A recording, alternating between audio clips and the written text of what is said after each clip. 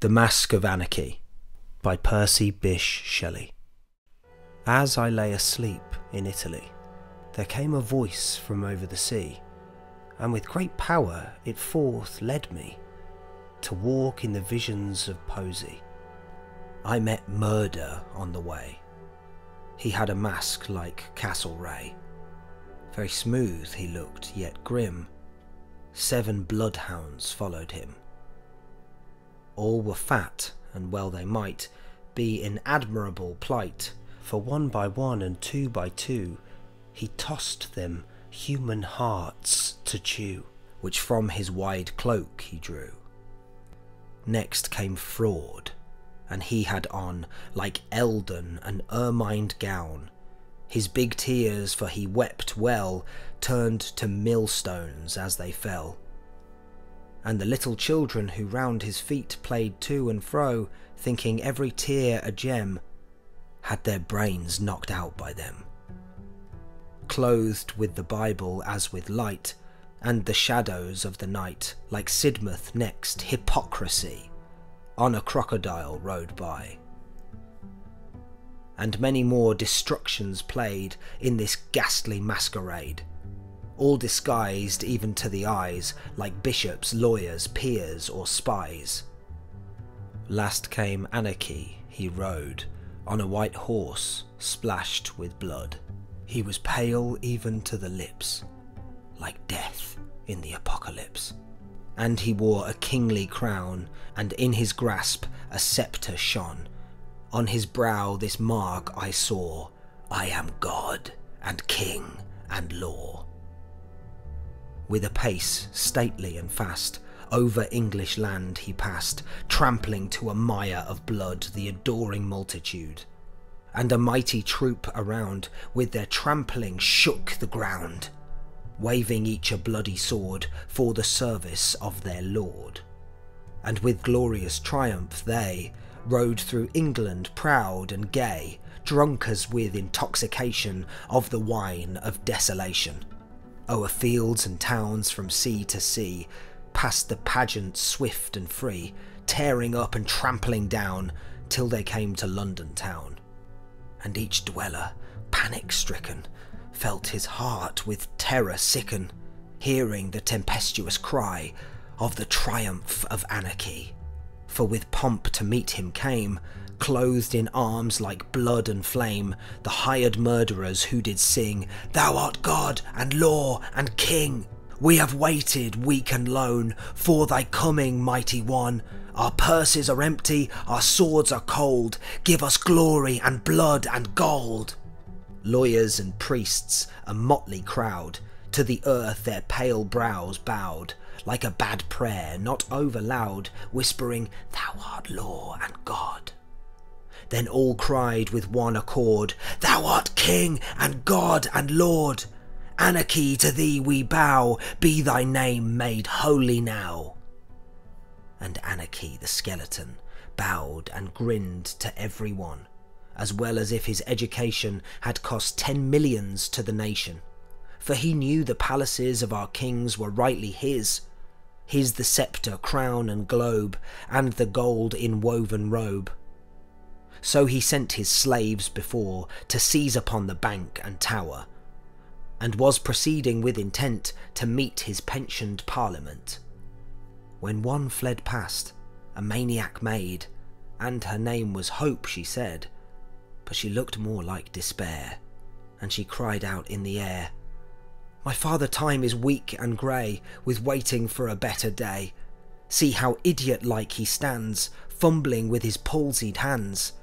He has had child after child, and the dust of death is piled over every one but me. Misery, oh misery. Then she lay down in the street, right before the horse's feet, expecting with a patient eye murder, fraud, and anarchy. When between her and her foes, a mist, a light, an image rose, small at first, and weak and frail, like the vapour of a veil, till as clouds grow on the blast, like tower-crowned giants striding fast, and glare with lightnings as they fly, and speak in thunder to the sky.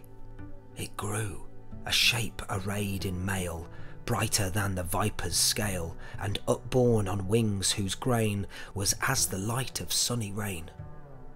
On its helm, seen far away, a planet like the morning's lay, and those plumes its light rained through, like a shower of crimson dew.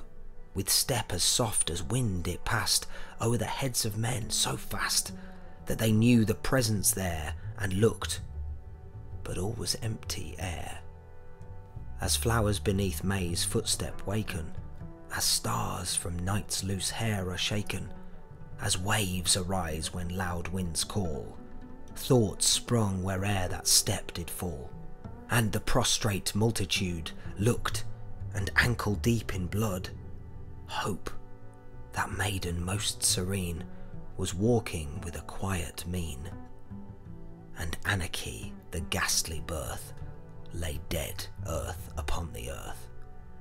The horse of death, tameless as wind, fled, and with his hoofs did grind to dust the murderers thronged behind. A rushing light of clouds and splendour, a sense awakening and yet tender, was heard and felt, and at its close these words of joy and fear arose, as if their own indignant earth, which gave the sons of England birth, had felt their blood upon her brow, and shuddering with a mother's throe, had turned every drop of blood, by which her face had been bedewed, to an accent unwithstood, as if her heart had cried aloud, Men of England, heirs of glory, heroes of unwritten story, nurslings of one mighty mother, hopes of her and one another, rise like lions after slumber, in unvanquishable number. Shake your chains to earth like dew, which in sleep had fallen on you. Ye are many, they are few.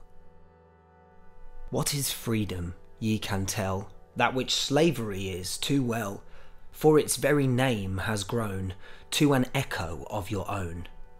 'Tis to work and have such pay as just keeps life from day to day, in your limbs as in a cell for the tyrant's use to dwell, so that ye for them are made, loom and plough and sword and spade, with or without your own will bent to their defence and nourishment.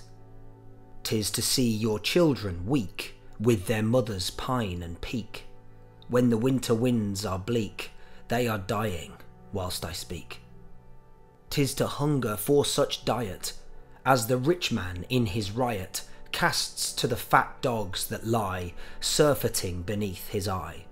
'Tis to let the ghost of gold take from toil 1,000-fold, more than e'er its substance could in the tyrannies of old.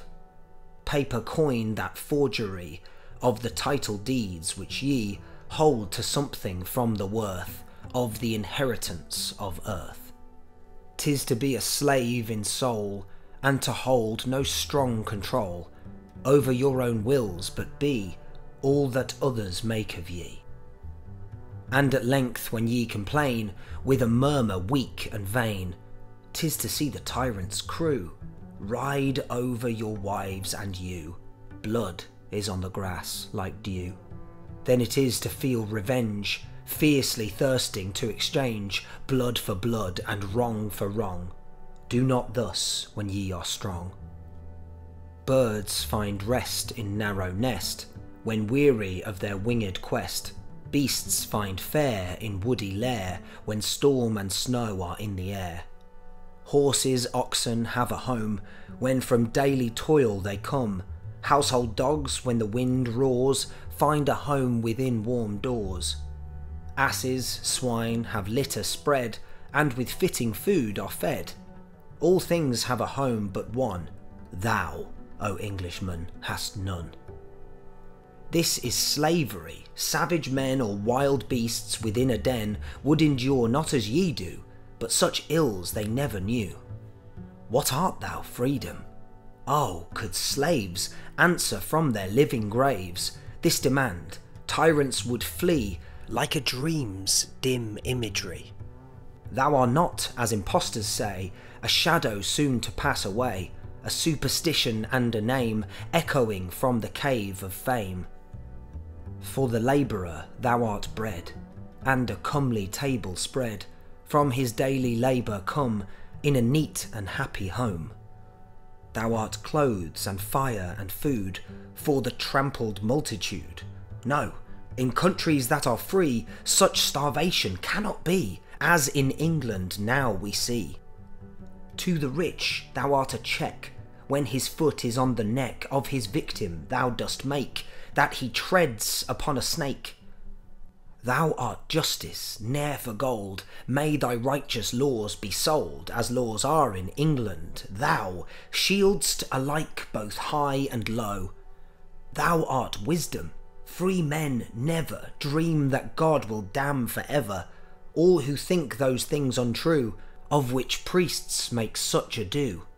Thou art peace, never by thee would blood and treasure wasted be, as tyrants wasted them, when all leagued to quench thy flame in Gaul. What if English toil and blood was poured forth, even as a flood? It availed, O liberty, to dim but not extinguish thee. Thou art love, the rich have kissed thy feet, and like him following Christ, give their substance to the free, and through the rough world follow thee, or turn their wealth to arms and make war for thy beloved's sake, on wealth and war and fraud, whence they drew the power which is their prey. Science, poetry, and thought are thy lamps, they make the lot of the dwellers in a cot so serene they curse it not. Spirit, patience, gentleness, all that can adorn and bless, art thou. Let deeds, not words, express thine exceeding loveliness. Let a great assembly be of the fearless and the free, on some spot of English ground, where the plains stretch wide around. Let the blue sky overhead, the green earth on which ye tread, all that must eternal be, witness the solemnity. From the corners uttermost of the bounds of English coast, from every hut, village and town, where those who live and suffer moan for others' misery or their own. From the workhouse and the prison, where pale as corpses newly risen, women, children, young and old, groan for pain and weep for cold. From the haunts of daily life, where is waged the daily strife, with common wants and common cares, which sows the human heart with tears. Lastly, from the palaces, where the murmur of distress echoes like the distant sound of a wind alive around.